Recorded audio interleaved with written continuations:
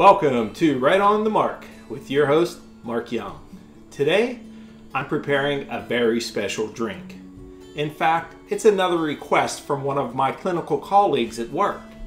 So the name of this drink is called a Red Red Rita. It's along the lines of a sister or brother of Red Red Margarita, if you know what I mean. But anyway, welcome back to my channel with my drink of the week.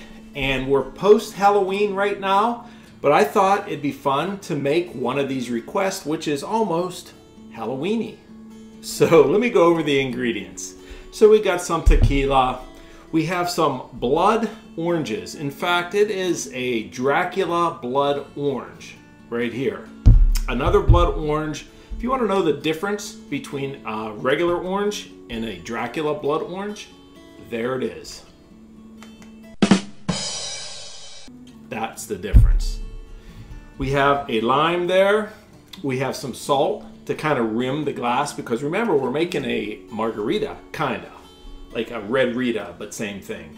We have a mixing tin, and we have some blood orange juice, and it's a little bit redder than your normal orange juice. So I've never had this drink, but Monica's been asking me every week, when am I going to make this drink? When am I going to make this drink? So I'm like, today's the day. We got to do it. So keep the comments coming. I got a laundry list of names to go through to put some requests out there. So once I get through all those requests, I'll go back to the board. But right now, let's have some fun, a little post-Halloween-y fun. How about that? So first thing you want to do is you're going to want to salt the rim of your glass. All you have to do is have a quarter cut lime right here. And then you're gonna ever so gently go around the top of your little glass here. Once you have that all nice and coated, all you have to do is dip it right into the salt. Gives you a nice salty rim. I bet this drink's gonna be good. I know it's gonna be good. So it's gonna look just like that. Does that look pretty? Move these oranges out of the way. Now you're going to want to mix with the hard stuff first. So let's go ahead and add some ice to our tin. I think that's pretty good. So the combinations of the mixtures that I have here is like 1 part of tequila. So we'll go ahead and put a jigger of that in our tin. Cap that. And then you want to put a half a jigger of simple syrup. Now this simple syrup, oh, it's really stuck. Oh, it's really glued. 1 hour later. 2 hours later. Maybe. 3 hours later. Can you move it along? I'm all out of time cards. So you want to take the lid off your simple syrup. And you want to do a half a jigger of that. So just turn your jigger over, pour that in there. Just gives it some full bloody body. Get it? Set your simple syrup there. Now we want to hit it with some limes. I usually just give this a good roll just to loosen up the skin so it's easier to cut and it's easier to smash. Whew. Just like that. Put that down there. Let's go ahead and cut that. It's a lot of fun, folks. Can't wait to taste this. Put your lime down in your lemon squeezy. Easy peasy. Put that in your tin.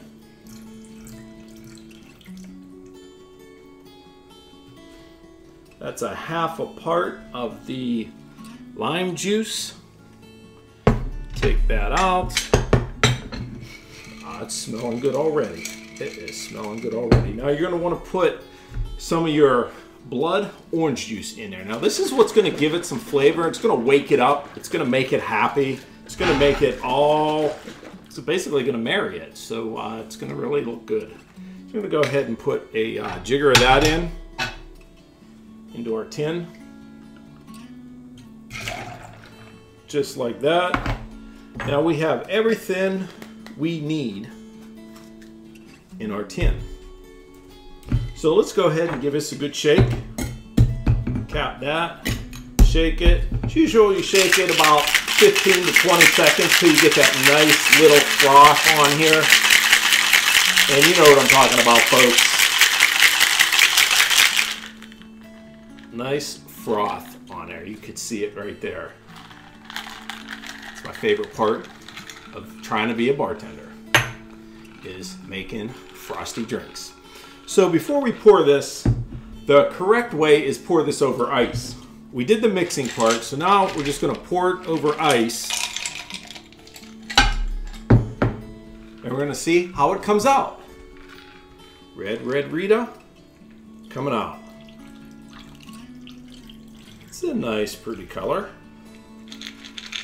Look at that. Gives you a nice full glass. Almost, it's not really orange or red. It's kind of in the mix, in the middle, I should say. So let me go ahead and garnish it with this Dracula Blood Orange. Thank you, Monica, for getting this for me.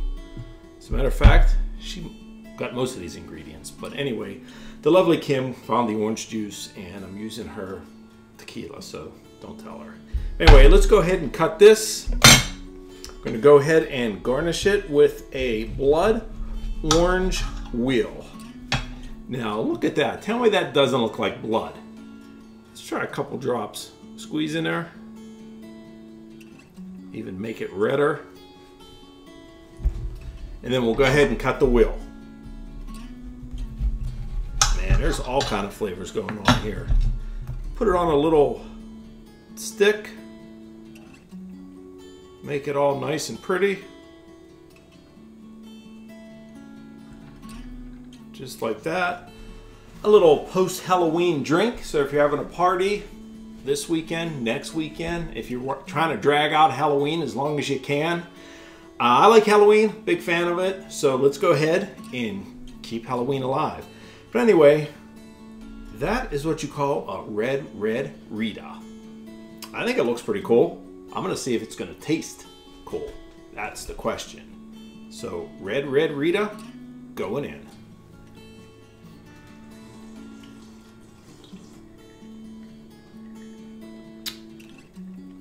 Ooh, that is good. I'm tasting the salt around the rim, the strong flavor of the Jose Cuervo.